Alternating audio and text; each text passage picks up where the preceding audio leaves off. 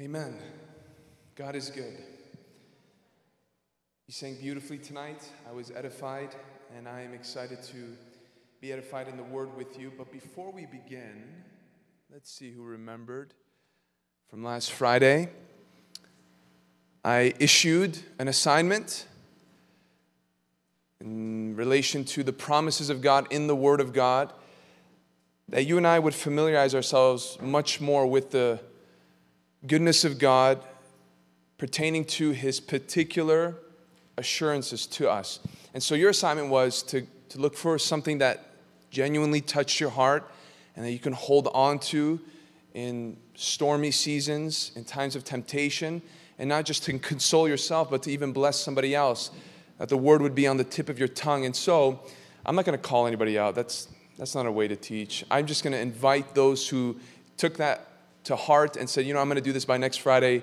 I'm going to give a verse, and not just to show that I memorized something, but to show that I really want to know God's word for myself. Anybody have a verse that they want to share?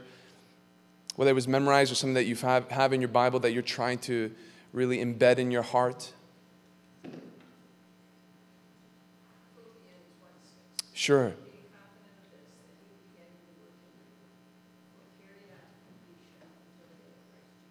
Beautiful. Philippians 1:6. Christ's assurance to us that He will work on us and keep us till the end. What a beautiful promise. Anything else? Psalm 91. Yes. He who dwells in the shelter of the Most High will abide in the shadow of the Almighty. I will say to the Lord, my refuge and my fortress, my God in whom I trust. Beautiful. Psalm 91. Powerful, powerful scripture. Yes, thank you, brother. Any other scripture?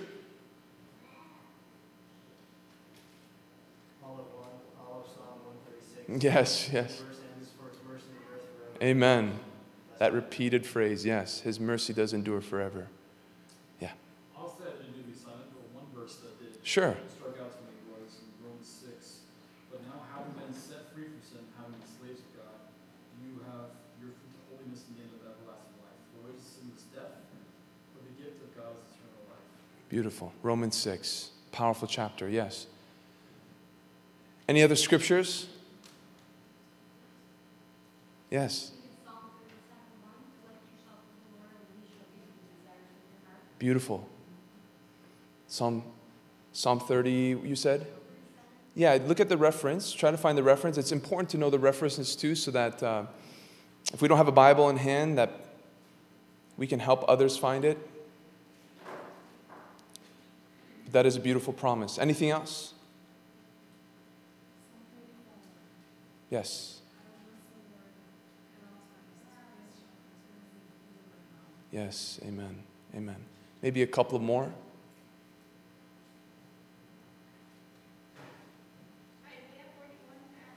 Sure.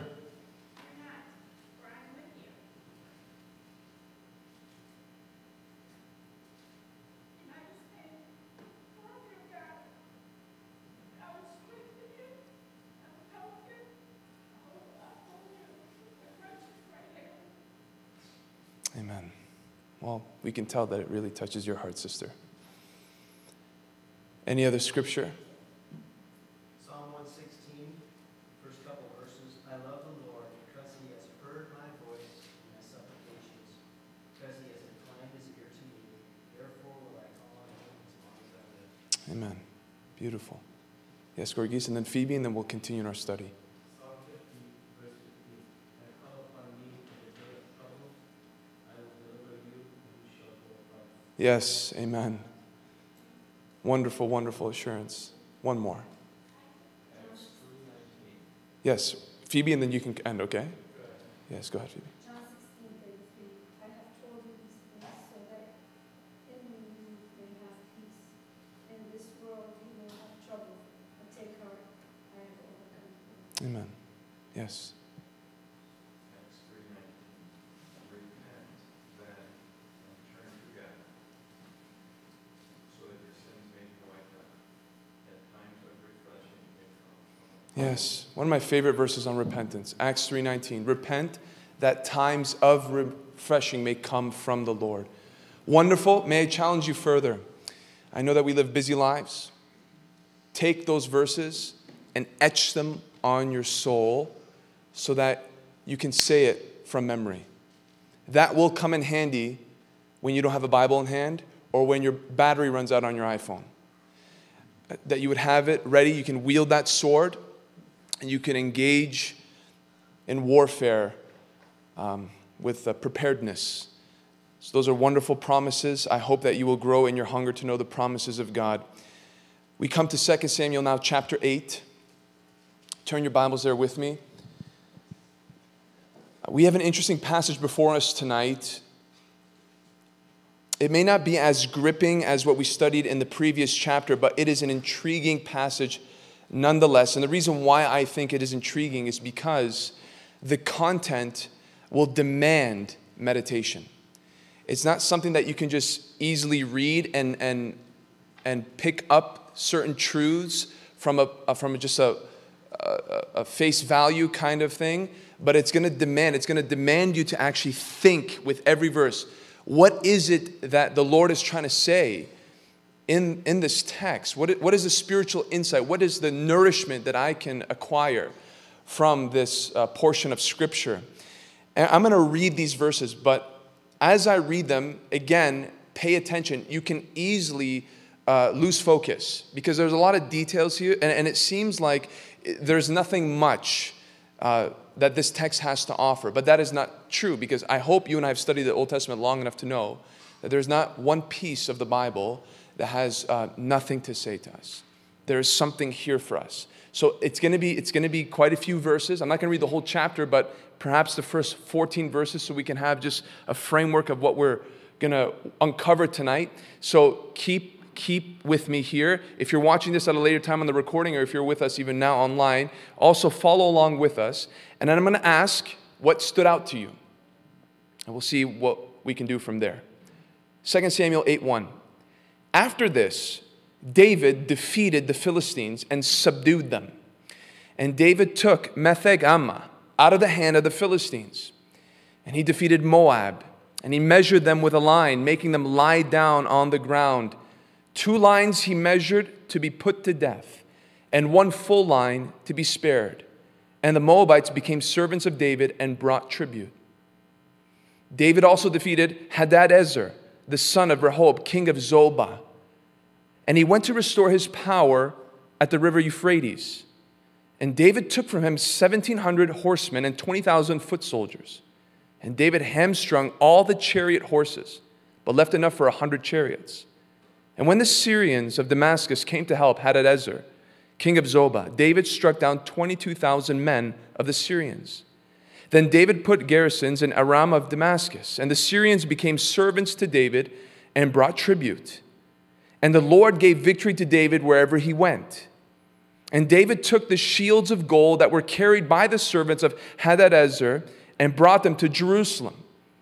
And from Betah and from Berothai, cities of Hadadezer, King David took very much bronze.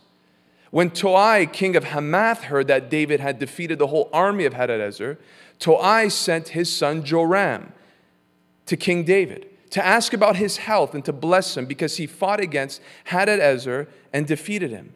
For Hadadezer had often been at war with Toi. And Joram brought with him articles of silver, of gold, and of bronze. These also King David dedicated to the Lord, together with the silver and gold that he dedicated from all the nations he subdued, from Edom, Moab, the Ammonites, the Philistines, Amalek, and from the spoil of Hadadezer, the son of Rehob, king of Zobah. And David made a name for himself when he returned from striking down 18,000 Edomites in the Valley of Salt. Some translations would say Syrians. There's a reason for that. Then he put garrisons in Edom. Throughout all Edom, he put garrisons, and all the Edomites became David's servants, and the Lord gave victory to David wherever he went. Did you stick through? I hope so. Now, with that overview, is there anything that you feel like is important? If there's details there that you notice, make mention of it. Yes?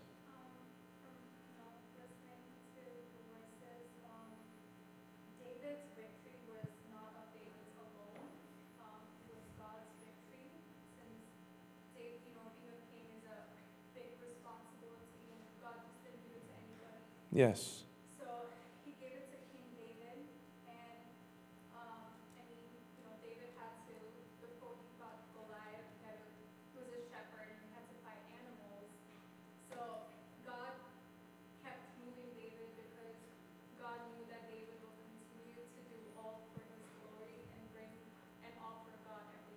So God is continually assisting David as David's heart is continually set on glorifying him. So from what I'm understanding, what you're saying is that the Lord is the one who's helping David do what he's doing here, correct? Yes, and we've told that a couple of times in this chapter, yes. The Moabites were spared and they are serving David. Okay. His ancestral. Oh, interesting. The Moabites, remember who they were? Remember how they're related to David? We're going to discover that in a moment. Some of them were spared. Is there a reason for that? Well, don't fall asleep during the Bible study to find out. Anything else? Okay, yeah. So he's dealing with them in a specific way. It may seem cruel to us. At the end it says that all the Edomites became servants to David. Is this the first time that the Bible remarks that the Edomites were servants of Israel, Jacob had prophesied? Yeah, so is there prophetic fulfillment here? That Esau would serve Jacob. I think there is a partial fulfillment there, absolutely, yes. So we see some prophetic accomplishments here, so to speak. Any other observations? It's a challenging text, isn't it? But it's important to meditate on. Yes. The conclusion of the previous chapter is amazing how quickly, he says, now let it, bless the house forever, our house forever. And immediately, we initially didn't have these chapter and verse divisions, so it might not be as obvious, but man, I have to be. Yes. So our brother here made a good observation connecting chapter 7 with what's happening in chapter 8. Now, here's an important lesson for you when you look at the Bible and you read the Bible.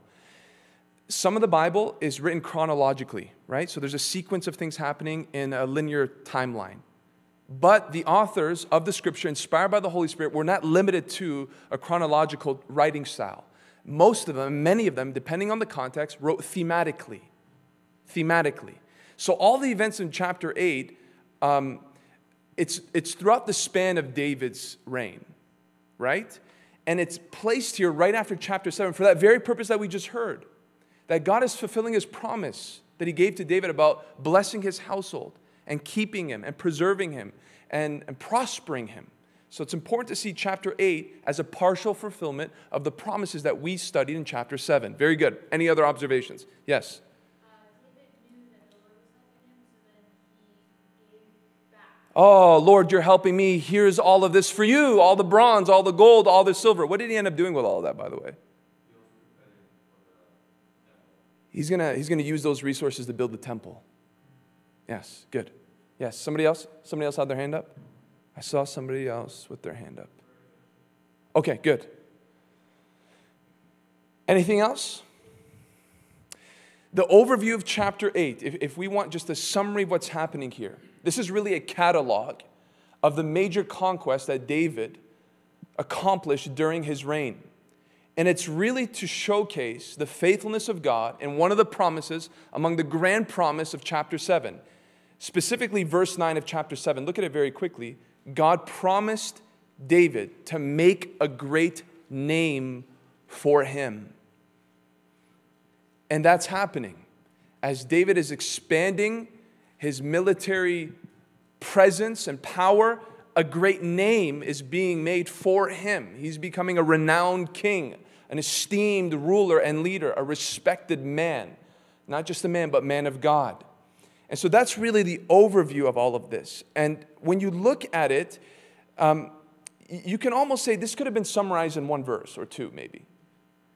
We could have just looked at the different enemies that he defeated by name, and then we could have just moved on, perhaps with a footnote that says, yes, God is fulfilling his promise. But instead, the Holy Spirit wants to expand on David's campaigns in dealing with these different enemies and give us some measure of detail in a neatly listed way for a reason.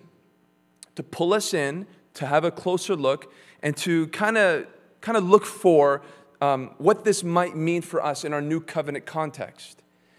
This chapter, when I read it, it reminded me of our study in the book of Joshua. For those who were there, you know that the book of Joshua is heavily emphasizing of Israel's ancient warfare with God's enemies. And there's a lot of this happening, just like a highlight reel of how Joshua and the Israelites took over this region and took over this enemy. And we come here again, and we might be tempted to deal with this chapter the way many fall into the temptation when it comes to handling the book of Joshua, just kind of skimming over it to hopefully find something on the surface that could apply to us in a relevant way. But again, you and I have studied the Old Testament long enough to know there's much more in here. There are rubies of revelation. If we just but excavate, take our time, and meditate to see what it is that the Spirit of God is saying. And I think the best way to approach this chapter is to establish from a framework point of view that David here arguably has conquered a total of 7 nations. Right? And we read some of them, and we're familiar with some of them, whether it be the Philistines, the Moabites, we have Syria, we have Amalek, Edom. Geographically, where do you think these enemies were placed? On all sides. West, east, north, south. They are surrounding David. And yet David is able, by the enabling grace of God, to overcome all of them. And we sang it, right, in one song, that this is a prophetic picture of the Son of David who will come and rule and conquer every corner of the earth. And he will inherit the nations. And he will subdue all of his enemies in a total way. Not in a partial way like David, but in a complete way. And so we're almost getting just a taste of what's to come, what we are anticipating for, the physical rule and reign of Jesus Christ, who will actually bring kings and countries and nations to their knees. And they will adore him, whether they want to or not. But is there more than that? Do we move on just with that? No, I don't think we move on. I think what we do is we look at how David deals with these different enemies, and we apply it the same way we did with the book of Joshua. God has made Israel a promise concerning their land, that it would require faith to know what God purchased for them in a physical sense. Jesus purchased a promise, many promises for us. And it requires war to be able to know and experience and abide where he wants us to be. And so with new covenant lenses, we come to this text and we look at, from one point to the next, the different nations and see how this will enrich our understanding of how we do warfare in the Spirit. So we look at verse 1. After David defeated the Philistines and subdued them, David took Metheg-ammah out of the hand of the Philistines. Philistines, ancient enemy to Israel, are they not? They were persistent aggressors against the people of God ever since the day of Judges. And now when we come to this point, we realize that David is completing what God raised up Samson to do. God raised up Samson to begin to bring deliverance from the Philistines. And it was Saul's job to finish it, and he didn't, so David would do it to some degree. And so he does so, interestingly. He goes to Metheg-ammah, and he takes it out of the hand of the Philistines. This is where you have to do a little extra effort to say, okay, is there anything in that name that might help me understand what's going on here? And thankfully, there is something in this name that could help us understand David's strategy here. Metheg-ammah simply means mother city, or bridle of the mother city. This is a key region for the Philistines. This is an important location. Clearly, it had some kind of support system. It supplied, it energized, it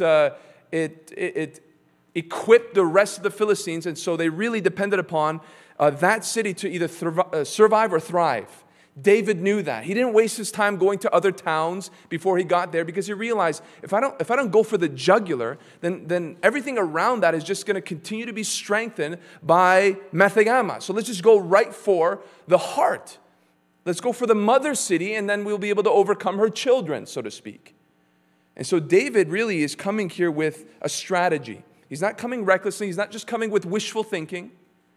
And here's what I present to you based on that revelation. That you and I are called to do the same with our war against sin. We are called to be tactical. We are called to be mindful. We're called to be careful. We're not called to just have this desire to overcome sin. It's going to require more than that. There needs to be a sense in which we understand why certain things are happening, where temptation is coming from, how to limit ourselves from influences that will encourage the impulses of the flesh, and then to deal with it, right? Unfortunately, many people don't think this way because they don't consider that there is a war going on every single day with their flesh. And because of that, they are not wise nor are they forceful enough to deal with the things of the flesh. And if David's attitude is teaching us anything, it's that wishing to be holy is not enough to be holy. Right? Wishful thinking is not going to do it. Your desire to be a godly man or a godly woman is not going to bring you to that place. It's going to require calculated effort while we partner with the Spirit of God to get there. Didn't Jesus give us so many hints into that kind of mindset? What did he say in Matthew 5:29 and 30? You don't have to turn there. You know it very well. If your right hand causes you to sin, what do? Tear it out. Tear it out. For it is better that you lose one of your members than your whole body be thrown into hell. And if your right hand causes you to sin, do the same thing. Cut it off. Tear it off. Throw it away. Because it's better to have one less member of your body than to have all of it and to be thrown into hell. Is Jesus encouraging literal mutilation of the flesh for holiness, as a means of holiness? No. Some people over history did think so. This is a figurative way of trying to illustrate a powerful point in terms of practical holiness. Okay, anybody here want to sell one of your eyes for $1 billion? No, you cherish your vision, don't you? You wouldn't even give up one of your eyes. You wouldn't even give up half of your one eye. You cherish your eyes. You cherish your ability to see. You cherish your mobility, your agility, the design that God has given you to be able to know maximum movement and strength. You wouldn't give up your right hand for anything. And yet Jesus here is using the things that we prize and cherish on a day-to-day basis to say even the most valuable things that you hold to in life are worthy to be given up for the sake of preserving your righteousness and evading sin. It's worth extreme measures to cut off things in life with dramatic desire and force in order for you to be liberated from anything that would try to drag you into a place that can do damage to your soul. So even that, Jesus is trying to say, when you see the very thing that's moving you in a direction that you don't want to go, deal with it, notice it, study it, realize it, understand who you are, right? Look at yourself, look at your patterns, look at your habits. Is there anything that is inspiring you to be less in love with the Lord? Well, kill it. Go for that. And I think because of this lack of desire and seriousness is causing people to have just prolonged unnecessary battles for years, right? Because they're dealing with the fruit. They're not getting to the root. They're just, again, just wishful thinking, and they're waiting for the next convicting sermon to make them cry, to inspire them long enough to last for tomorrow by lunchtime. That ain't going to work. There's just got to come a time where you sit down, look at your life, examine your life, saying, where are things going wrong here? Am I lazy? Am I just careless of what I put before my eyes? What's going on for me not gaining strength spiritually? And then Jesus, once you identify it, take it out. And I'm sure David here is inspiring us in that sense. It calls for a mindfulness of the elements that would encourage us. It calls for us to look at the lifelines of things that are keeping us away from fullness in Christ, and then going for it, dealing with it. By the way, this is just going to be surface level things as we touch on each of these different nations. So now we come to the Moabites in verse 2. And he defeated Moab, and he measured them with a line, making them lie down on the ground. 2 lines he measured to be put to death, and 1 full line to be spared. And the Moabites became servants to David and brought tribute. Unlike the Philistines, the nation of Moab was not always an enemy to David. How do we know that? What's one instance that we know that David's relationship with Moab is a little bit more complicated? It's not clearly defined like the Philistines. Okay, Ruth, yeah, but more than that. Something happened during David's life. Exactly. When David was initially in exile and fleeing from Saul's murderous plot, he entrusted his parents into the hands of the king of Moab. Remember that? And he asked him, please take care of mom and dad. And the reasoning for that is, as we heard, David had some Moabite blood in him. And I'm sure the Moabites knew that about David as well, for them to be willing to open their doors for David to have his parents come and stay with them. But what David experienced with Moab and David's history with Moab is not the same as Israel's history with Moab. Because Moab, as long as Israel was a nation, harassed the people of God in severe ways. What are the two most prominent ways, notorious ways that Moab proved to be an enemy to the nation of Israel? What's that? Yeah, they worship false gods, but directly with the nation of Israel. What did they do?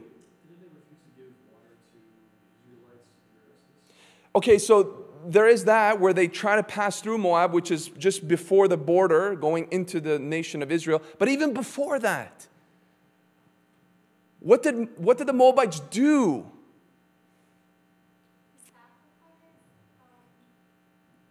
Okay, think wilderness journey.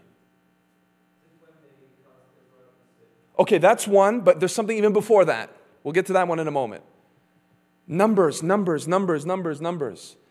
Who cursed or tried to curse the Israelites, huh? Balaam. The king of Moab hired Balaam. Curse this nation. They're going to devour us. They're going to take over us. And so the king of Moab attempted to actually curse the people of God. It didn't work. So then what did they do? Numbers 25. The Moabites took their beautiful woman and had them strut through the camp of Israel and tempted the men. And the men were seduced, and they began to, not just physically, but spiritually be seduced to worship false gods. And it caused havoc.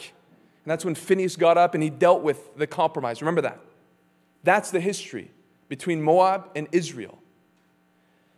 And David here, though he has a different kind of relationship, chooses to attack Moab, even though they were gracious to him on a personal level. Why? Why is that happening? Something must have happened between David being shown favor from the Moabites to take care of his parents and David becoming king. Here's the thing, we have no idea. We have no idea what happened. And so there's speculation, right? And ancient commentators to this, more Jewish commentators, a lot of times, they love bringing commentaries based on speculation. Here's what some would say. Well, the Moabites eventually killed David's parents. And so David wanted to take revenge upon the Moabites. But that's not told anywhere in the scripture. So I don't want to complicate it, and I don't want to rely on just guessing what happened. But I think what we can say here is that Moab clearly committed to their hatred for the nation of Israel, whether or not David was king. They didn't care if David was king, if he was the assistant to the king. Even after David became king, they showed themselves to be enemies of Israel still. And because David was king, he had a duty. He had a duty to protect the people of God and to fulfill his role as a king. You're going to touch the apple of God's eye, I'm going to have to deal with you. So he attacks the Moabites. And he goes to war against them. He had a choice to make. Listen, it's a choice that every single one of us has to make in this life. And you know what it is? It's simple. If our duty and our allegiance to God will take precedence over our preferences and our priorities in this life. Every single one of us has to make that choice. David had to make the difficult choice. I have Moabite blood in me, but because the Moabites hate my God, they hate his word, hate his people, hate his promises, trying to thwart the promises, I have to stand against the Moabites.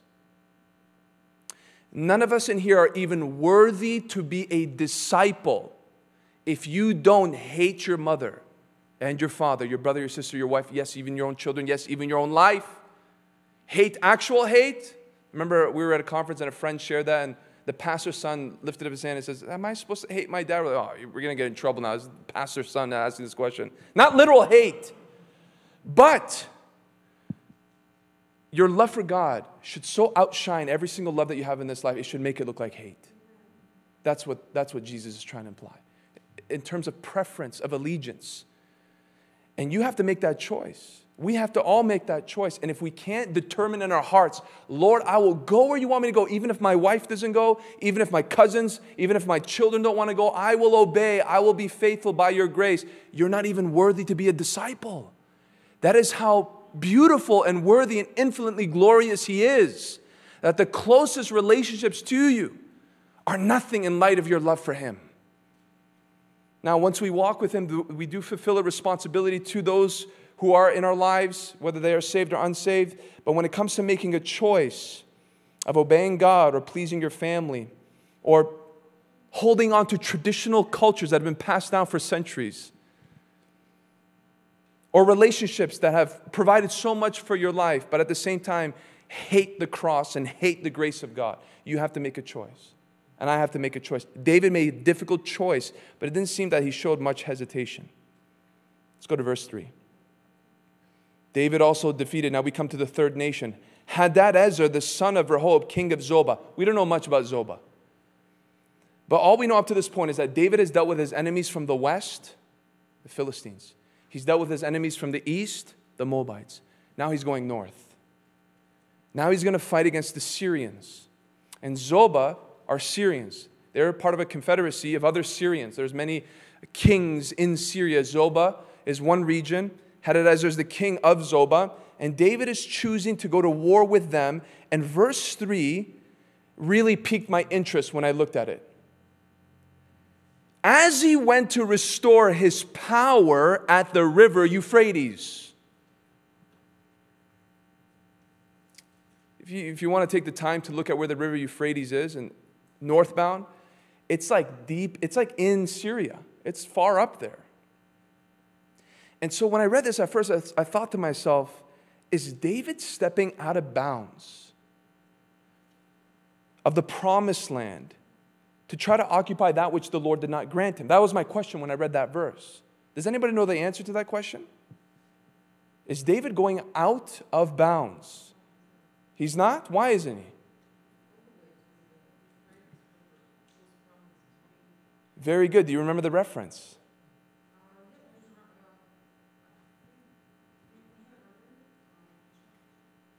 No, not before Deuteronomy, before Joshua.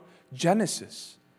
Do you want to know how David is actually in obedience? Go to Genesis 15:18. Look what the Lord said to Abraham. In Genesis 15:18, this was the initial covenant that God made with Abraham concerning the land. And the land is much larger than what your imagination conjures up when you think of the promised land.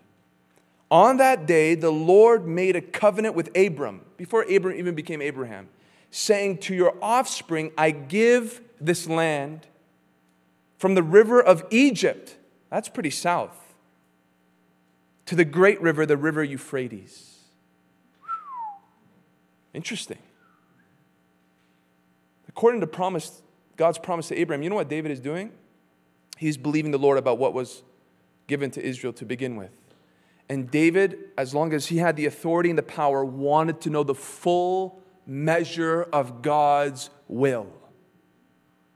He wanted to know the greatest extent of what God had assured the nation of Israel. And when I looked at this, I thought the reach of David's military campaign is an inspiration to the believer in their eagerness to know all, to stretch your soul, to know all, not some, but all that the Lord Jesus Christ has purchased in terms of your inheritance spiritually.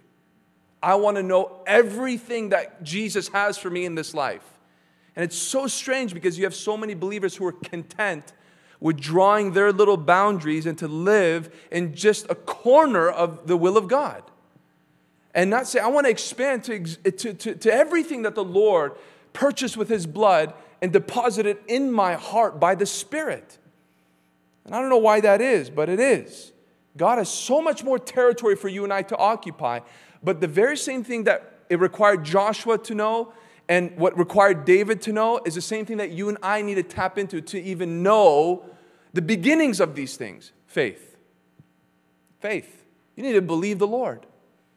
You need to believe the Lord. And that's why, partly why I encourage you, look at the promises of God and ask yourself, is this something that I can hold on to? Is this something I really believe in my life? And because you know what, you have Christians, you ask them, well, what are the promises that Jesus purchased? Well, He forgive me of my sins for all of you. Well, that's wonderful. That's great. You have eternal life. That's the foundation. And yet, they're limited in that understanding. They don't know what else.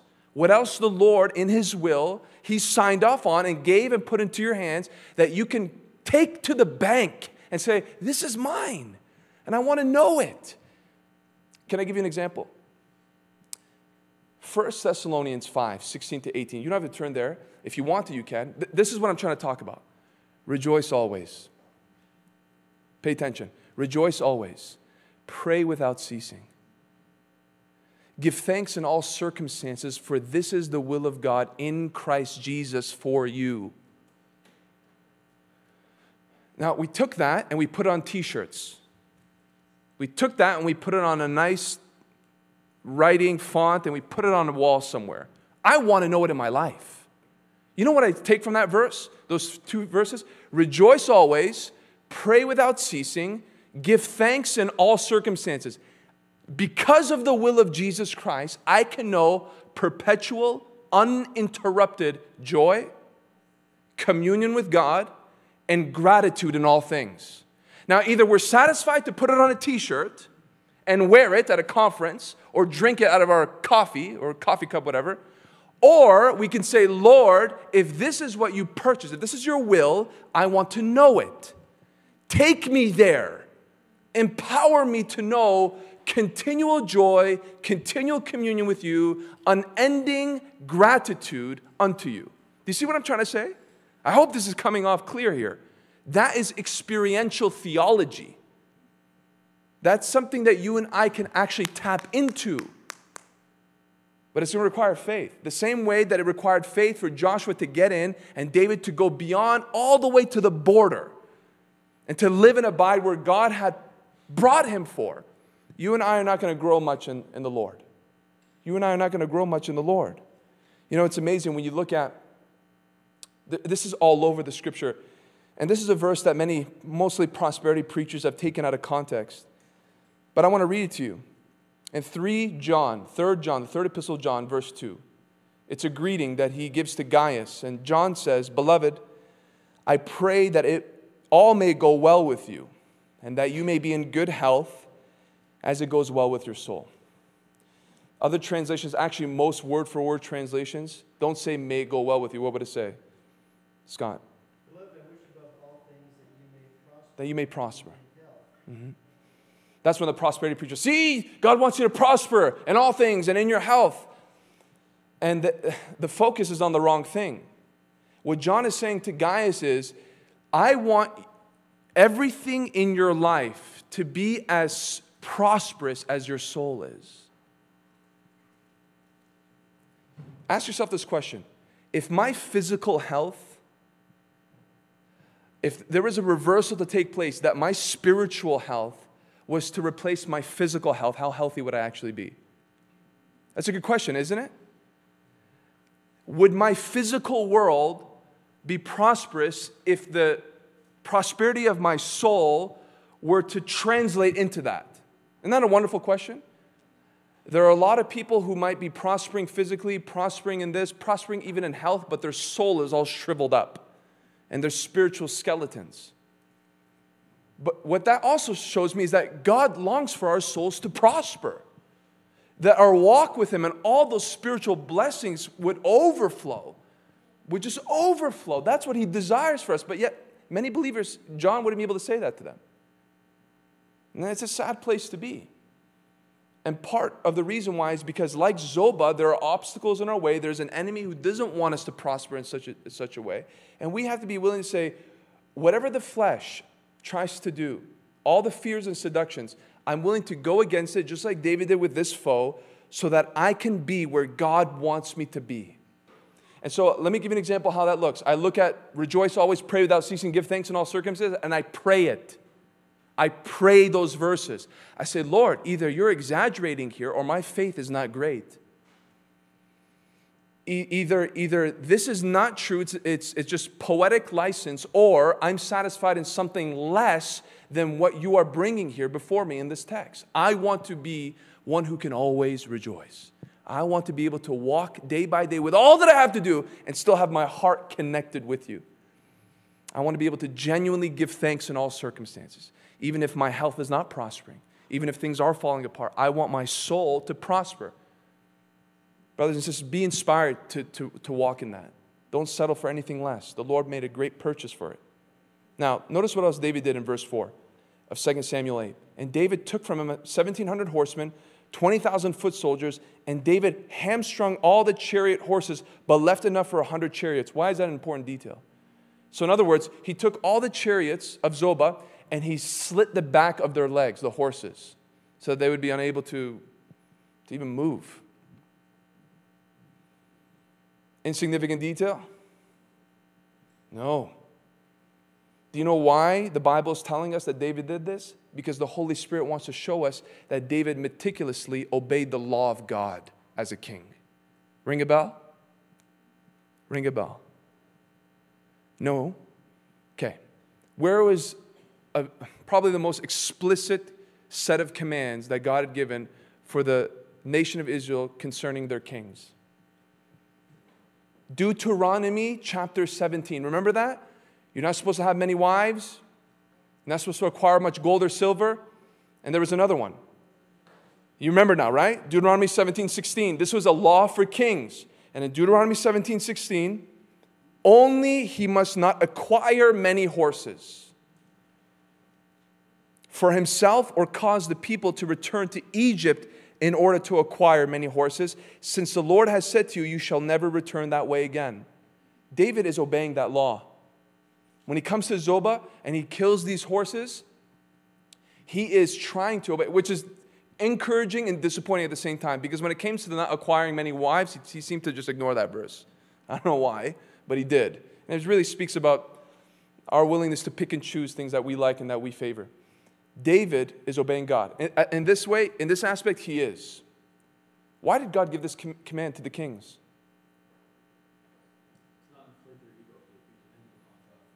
Exactly. Psalm 20, verse 7. You don't have to turn there, but it's just a reference.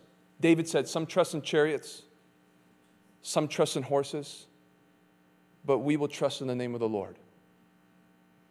David understood the principle of this restrictive command. Don't acquire many horses, because I don't want you to become overly dependent upon your military strength, namely this advanced technology of the day, these chariots. I don't want you to rely on that. I want you at all times to rely on me. So reserve the temptation by removing yourself from acquiring these things and remain in a place of dependency on me. Now, that's specific to kings, but the principle is the same for all of us today, especially in a day where things are very unstable, right? And the temptation, part of spiritual warfare, is for the enemy to try to lure you to place your trust in something other than God. It can be a person, it can be a set of possessions, it can be politics. That's part of spiritual warfare, because the moment we place our faith in something else to provide, to empower, we dishonor God and we cut off the blessings that come through the channel of faith. So it's a wonderful strategy on his part. And so be careful, believer. Where does your rest come from in your mind? Where's your emphasis in this time of history? Is it money? Is it weapons? Is it possessions? What is it?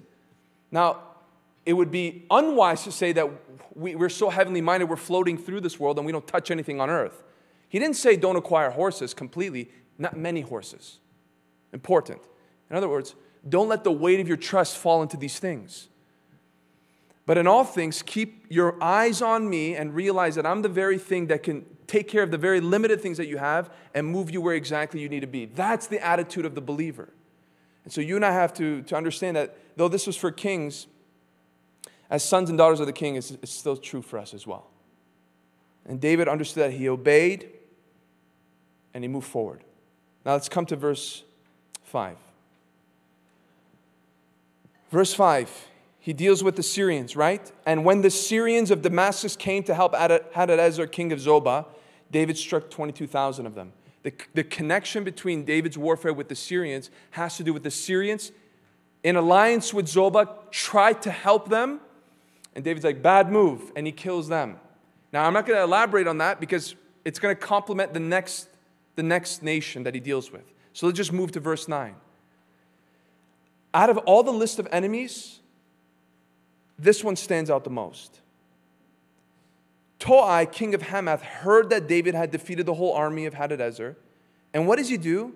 He sent his son Joram, the king to King David to ask about his health and to bless him because he fought against Hadadezer and had defeated him.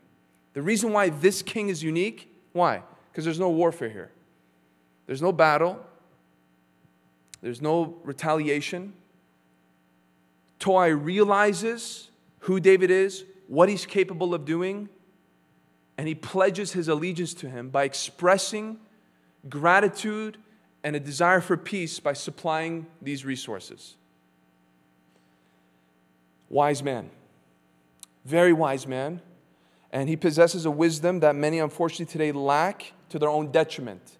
And the wisdom that he had was the ability to recognize that no one can resist God's program. That's what he realized. No one can resist God's purposes on the earth, so I will surrender now. I'm not going to be as silly as the Syrians who thought that they can actually put up a fight against the anointed one. The foolishness of the Syrians, as we just read, was that after seeing Hadadezer fall apart and seeing that their confederacy was weak, instead of falling on their face, he puts up a fight and he still is willing to actually resist something that is inconquerable. That is a picture of the stubbornness of sinners today. Right? They see how the world does in fact fail them, how their plans, their ideas leave them dry and always lie to them. And yet still, they're willing to fight against the truth. And they're willing to put their hand up against the Lord and say, I want nothing to do with you. You are my enemy. And what they will realize is they should have done what this king did. Toi didn't necessarily give himself over to David out of fear. The motivating factor was that he saw what David was able to do against his enemy. Hadadezer was Toi's enemy. And he saw what he was able to do and he goes, oh, this is incredible. You are the true king. Like, no one can actually come close to what you're capable of doing. You were able to solve what I had a lifetime to deal with. Take it all. That's what he's doing here. How much more, right? Look at verse 9. When he heard that David had defeated the whole army, when he heard that news, his heart was stirred to joyfully surrender to King David. Okay. That is a gospel truth tucked into a war archive in the Old Testament. That when the world hears that the Son of David in the person of Jesus Christ has defeated the enemy of all of humanity, namely the king of terrors, death, the appropriate response is this: there is no one like you. You have the power to overcome sin and the grave. You have my allegiance. Take all that I have. It belongs to you. I want to be at peace with the Prince of Peace. And so he does surrender out of a joy and an understanding and a revelation that he is good and he is powerful and he is able to subdue that which seems impossible to us. That is the drawing power of the gospel. That is. It's not just, you want to go to hell? Get out of hell. Here, part of it, some do need to escape with fear from the flames. That's what Jude tells us. But generally, it's the goodness of God that leads us to repentance. It's when we realize that we are sick and broken and defeated, and here's the great physician who comes to put his foot on the neck that seems to have their hand on our neck. And people say, I want to worship this king. I want to give tribute to this king. And it says he blessed David. And we should bless the Lord all the days of our life. Look at verse 11 and 12 quickly. We're almost there. These also King David dedicated to the Lord. And then in verse 12 we read, from Edom, Moab, the Ammonites, the Philistines, Amalek. And from the spoil of Hadadezer, the son of Rehob, king of Zobah. We know enough about Amalek to comprehend how significant this is. Right? Another ancient enemy to the people of Israel. But more importantly, David's predecessor failed to do what David did here. And that was to subdue Amalek and to have dominion over this enemy. And when you look at Amalek listed here, you have to understand that there is something to say in light of believers comparably. What do I mean by that? You have two kings, David and Saul, who served the same God and who went up against the same enemy with two totally different outcomes in life. Right? Two kings, same God, same enemy, two different outcomes. In fact, do you want to know how close Saul had it to David's life? Quickly, stop there, but go to 1 Samuel 14. I want you to see something that's quite amazing. 1 Samuel 14, and look at verse 47. This is Saul's catalog of the enemies that he went up against. You're going to notice something. In 1 Samuel 14:47, when Saul had taken the kingship over Israel, he fought against all his enemies on every side, right? Against Moab, against the Ammonites, against Edom, against the kings of Zobah, and against the Philistines. Wherever he turned, he routed them. Are those the same or are they not the same? They're the same. So let's not get into this. David had it easier. David was more of a warrior than... Same enemies. Same God. Same promises. Same assignment. Different outcomes. You can have two believers, professing Christians, born again at the same time. They have the same Bible. They come to the same church. They hear the same teaching. They have the same devil to fight against. They're living in the same corrupt world and journeying through it. They have the same Holy Spirit, and yet two different outcomes throughout the years. Isn't that true? It is true, right? It is true. What's the difference? Was Amalek stronger with Saul, weaker with David? No. David had a hunger, a faith, a drive, a humility that opened his life up to less tragedy and more treasure in God. Saul, clogged, self-absorbed, so busy fighting with his own brethren, he had little to no strength and mindfulness to fight against his real enemy. And the trajectory of his life was a disaster. He exited this world in a humiliating way. And it's nobody's fault except Saul's. And I think when I look at this, as I read it even during the break, you can have the same congregation. They hear the same sermons. They have access to the elders in the same way. They have the same loving family. And yet, over the years, two different directions. Guess whose fault? I say this in love. Not your leaders, though they have responsibility. Not God. Not because you have a different Bible. It's yours. You can have as much of God as you want. You can actually grow from glory to glory. But you have to make that choice. And that's what I take from this. David was able to overcome Amalek when Saul couldn't. And it's not because David had something special. The only thing he had was a heart that was split open in brokenness before the Lord day by day. That's it. That's it. Now we come to the final enemy. Verse 13 and 14. David made a name for himself when he returned from striking down 18,000 Edomites in the Valley of Salt. Then he put garrisons in Edom. Throughout all Edom, he put garrisons. And all the Edomites became David's servants, and the Lord gave victory to David wherever he went. Who's Edom? Yeah, he's Esau. Who's Esau? Jacob's brother, twin brothers. And Esau, unfortunately, though he was a brother to Jacob, throughout the generations only grew in bitterness instead of brotherhood. Esau, Edom, was known for his pride. The prophets revealed that, and that was really his downfall, his arrogance. And Edom was a little cruel, not little, but actually cruel, to Jacob, because he was one of those areas when the ones that came out of exile wanted to pass through. Edom said, no way. Brothers said, no way. But when we come here at this point, it seems as though Edom, the reason why David goes to war with Edom, you get a hint of why when you go to Psalm 16. You don't have to turn there. You can read that on your own. You get the impression that the Edomites had the boldness to actually occupy what was promised to the sons of Jacob, at least in part. And so now they are they are trying to take up the regions that really Esau gave up to Jacob. Remember? He sold it all for a bowl of soup.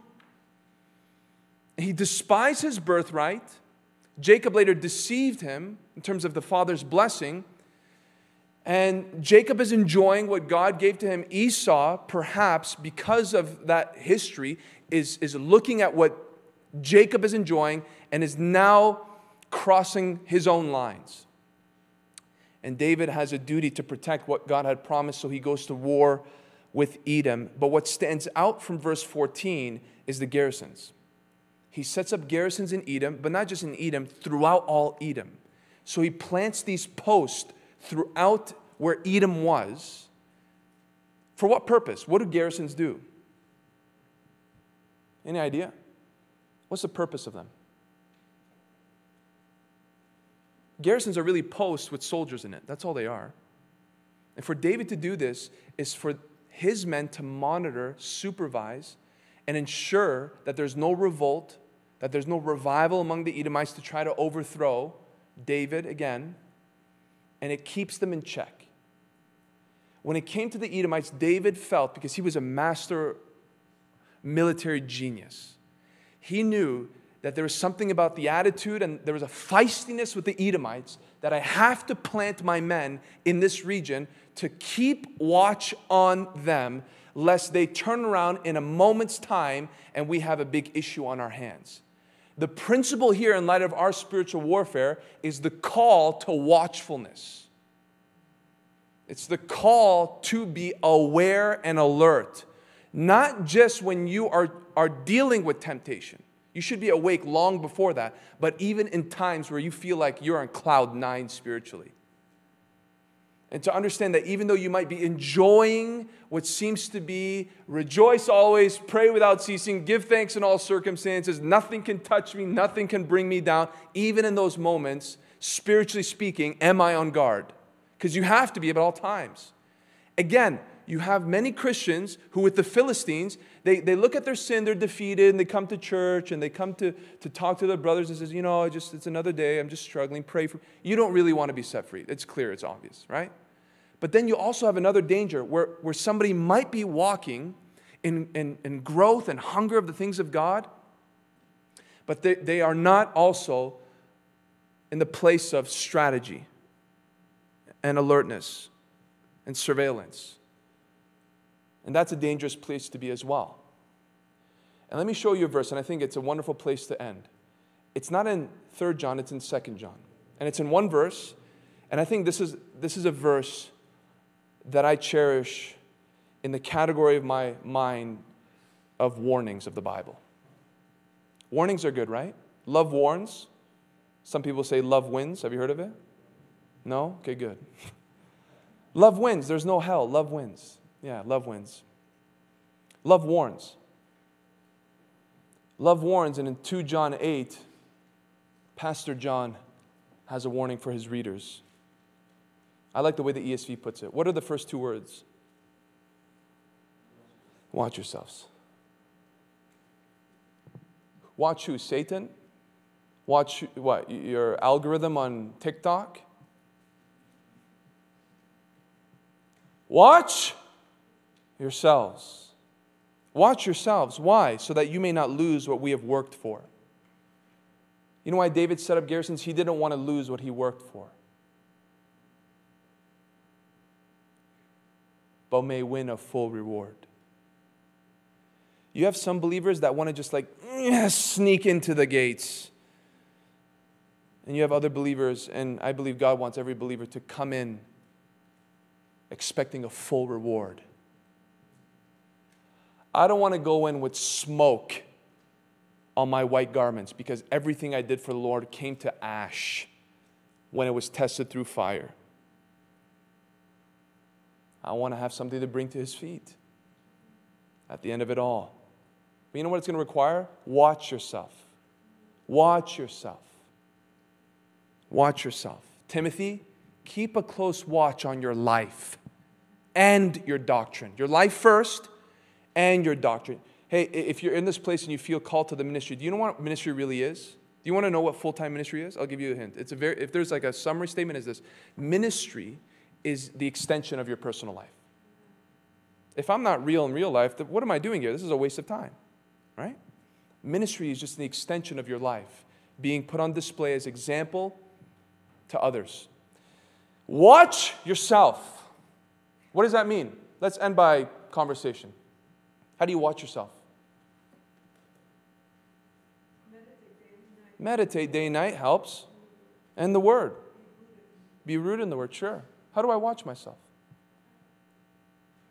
Pride, sure, if pride's there. But practically speaking, what do I do to ensure that I am continually on watch? Beautiful. Measure your life in light of Scripture. Don't compare it to the other guy that's struggling all the time. You're not going to get very far. Who am I surrounded with? Who am I surrounded with? Watch yourself. You know another way I watch myself? I always watch my affections. I always check. Daniel, where are your affections for the things of God? I always check myself. Am I starting to get more excited, more passionate, more consumed with trivial things? Or am I growing and am I becoming warmer and warmer to the things of the Spirit? That's how I always watch myself. Watch myself. You know another way? Hopefully this helps. I watch how I spend my time. I look at my day-to-day schedule, and from time to time, I do some inventory. And I think to myself, how much time was I on this? And how much time did I give to this? The whole week, and I watch myself. You're saying, brother, is that a way to live? It's a beautiful way to live. It's a beautiful way to live. If you're walking down, I don't know why you would be there, but on the south side of Chicago, are you going to watch yourself? Are you going to watch your environment? Are you just going to stick around on your phone and look around? No, you're going to watch. You're going to be on alert. And this world is a terrible place. It's filled with evil and temptation and deception. Watch yourself. Watch yourself. Here's your assignment. It's a very short one. Saying, when did we do assignments? From time to time, they're spontaneous. In your little fellowship, ask yourself and ask others, how do you watch yourself? And if you don't do it tonight, it may be a part of your fellowship from time to time. I think one way we watch ourselves, as our brother said, is we have others watch over us. Brother, keep a watch on me. And hold me accountable. I said I would end there, but let me end here actually. There are two verses, and our sister brought it up earlier. Verse 6 and verse 14, and they both say the same thing. And whenever we see repetition, it's because the Holy Spirit really wants to make a point clear. And here it is at the end of verse 6. And the Lord gave victory to David wherever he went. Verse 14, the same thing at the end. And the Lord gave victory to David wherever he went. What's he trying to say? Don't be too impressed with David. This is God. This is God. All that David was able to do was because of God. And all the things that you just heard, watching yourself, garrisons, all these things that seem overwhelming, know this: God will help you. God will help me. God is with us. And David was so aware of the supplying mercies of the Lord that he could not help but return with praise in terms of saying, Lord, every spoil has your name on it. Has your name on it. We can know such a grace from God in our victories that it would be a means by which we worship Him. And I hope you believe that. I hope you believe that. We're in a war. I'm happy that I'm in the trenches with you. And I hope we can do that for life. Let's pray.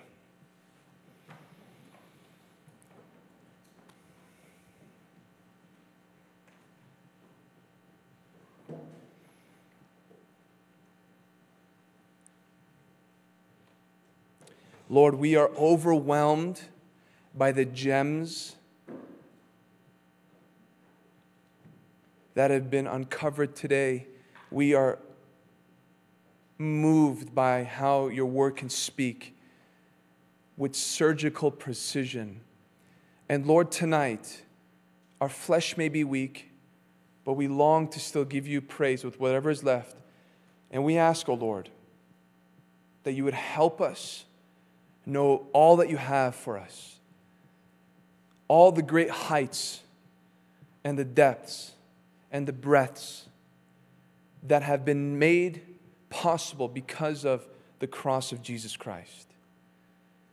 And Lord, when we see those commands that seem to be too good to be true, like rejoice always, pray without ceasing, give thanks in all circumstances, may it not meet skepticism, but faith. Faith in our hearts to say, oh Lord, I want that. I want to know what it means to pray for my enemies. I want to know what it means to love those who curse me. Lord, help us know these great areas that seem foreign to us, but are possible to explore. We worship you tonight as a church, in love with your word, in love with the word, the person of Jesus. Amen. Let's stand together and worship the Lord.